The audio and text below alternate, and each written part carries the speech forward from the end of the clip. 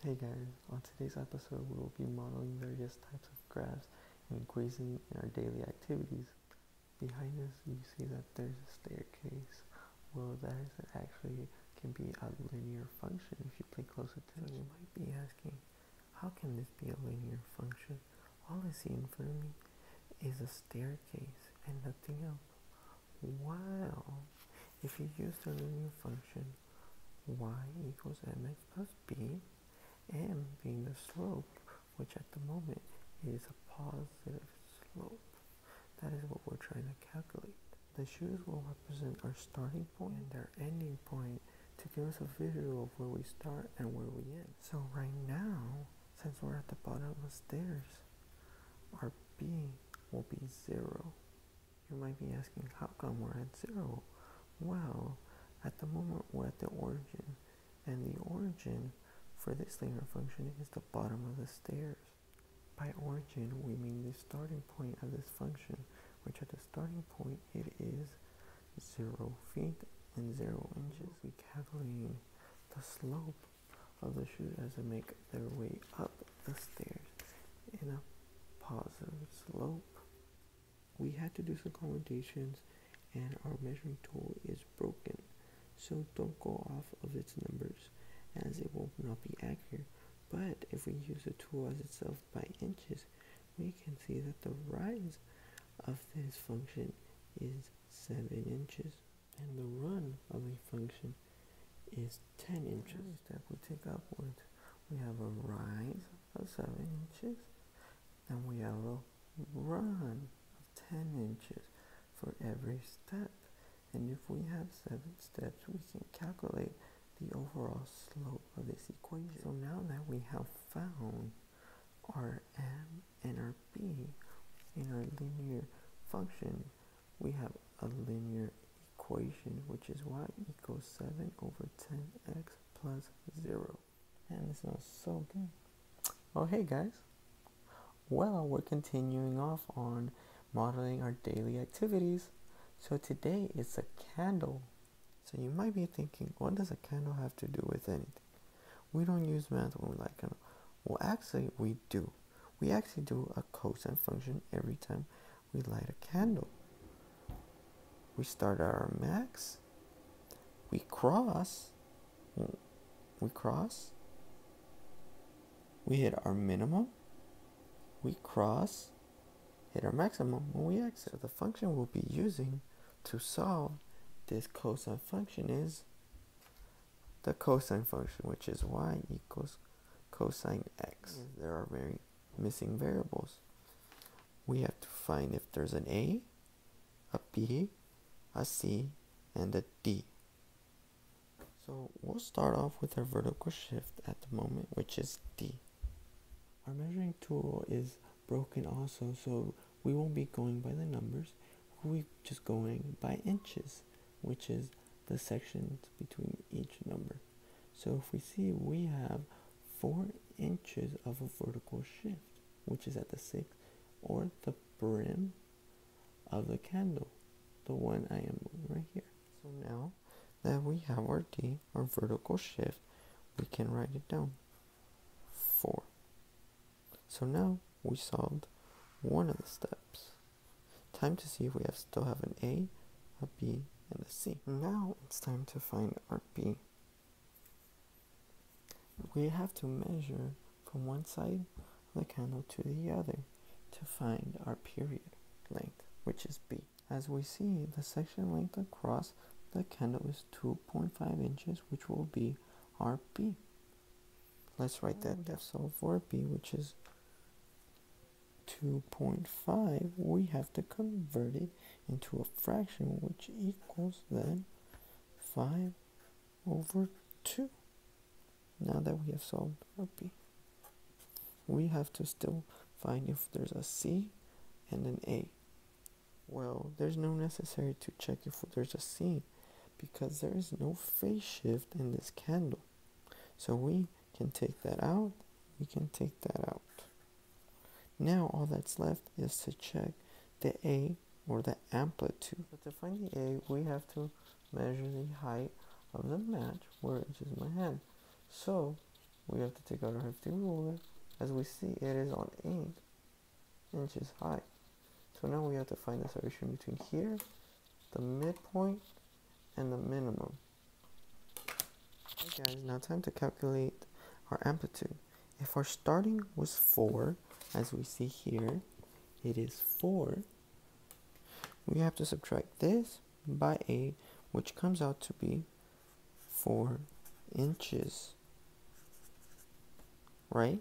Well, between that, we have to divide that by 2, which is the amplitude between the max, cross, and the minimum, which would come out to be 2 for the amplitude. So now that we have found our amplitude, which is 2, we can build our equation for cosine. So now that we have everything together, our cosine equation is y equals 2 cosine 5 pi over 2x plus 4.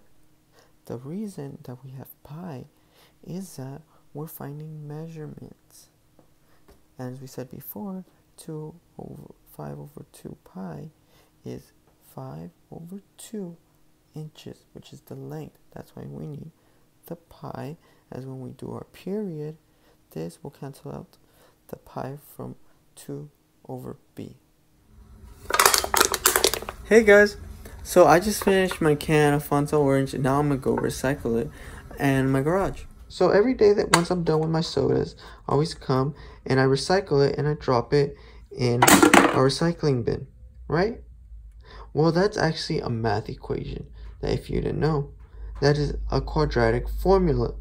So every day that once I come recycle, what I'm doing is math. Well, I can find math in what I'm doing in my daily task of throwing away my soda and recycling it. Well, the formula I'd have to use though would be h equals negative 16t squared plus h0. So you're probably thinking, what is h0? Well, h0 is actually the height at which you drop the object, right? So for me is when I have my arm fully extended and I drop it into the canister.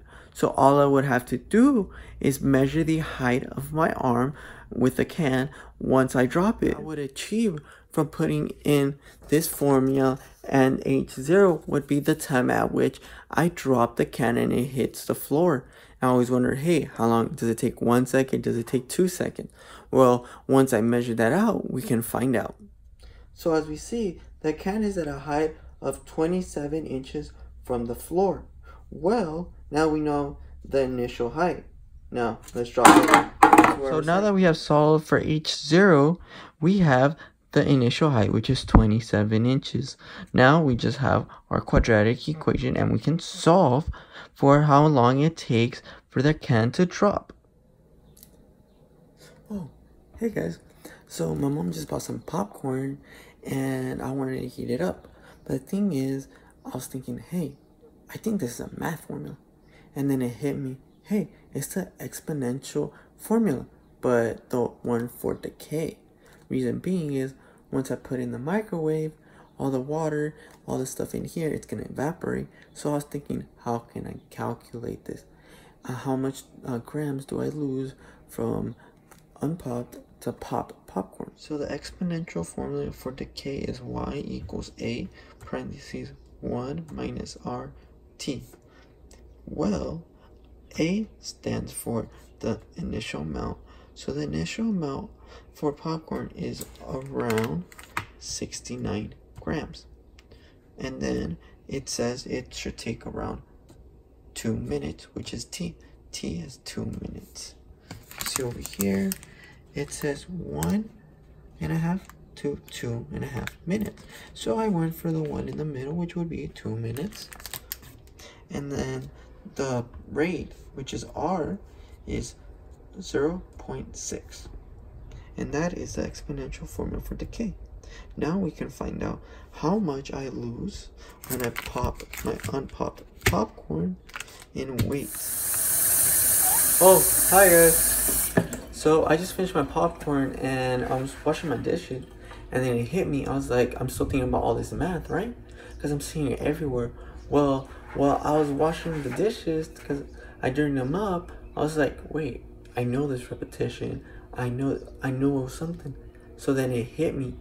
It's the sine formula. So the sine formula is y equals sine. So what caught attention about washing dishes was the motion, right? The going like this, like that, like this, like that, like this, like that, right? Well, the thing I was thinking was like, wait, so I'm starting my origin, hitting my max, I'm crossing, then I'm going to my minimum, I cross, go to my max, cross, min, cross, max, right? So it was repetition, so I was like thinking, wait, I know this from, and I two click together, so I'm seeing math everywhere, even washing my dishes. Now that I know it's the sine formula, I have to still find the A, which is the amplitude. I have to find the B, which is the period. C, if there's a phase shift. D, which is the vertical shift. So right off the bat, I know that I'm not going to have a vertical shift because I'm just washing dishes, right? There's no movement to it. I'm not starting up, I'm not starting down. And then I know that there's not going to be no phase shift because the dish is going to stay where the dish is at because I'm going off of the sponge. So that's out. So all I need to find now is my amplitude, and I need to find my period. Which is now that I'm measuring out my plate, my dimensions come out to be 8 inches long for my plate. So for my amplitude, now that I know the total length of my plate is going to be 8 inches, I'm going to divide that in half. So it's going to be 4, which is going to hit my max, and then I'm going to cross and I'm another 4 to hit my minimum. So now for my amplitude, I can put 4, which are going to be 4 inches.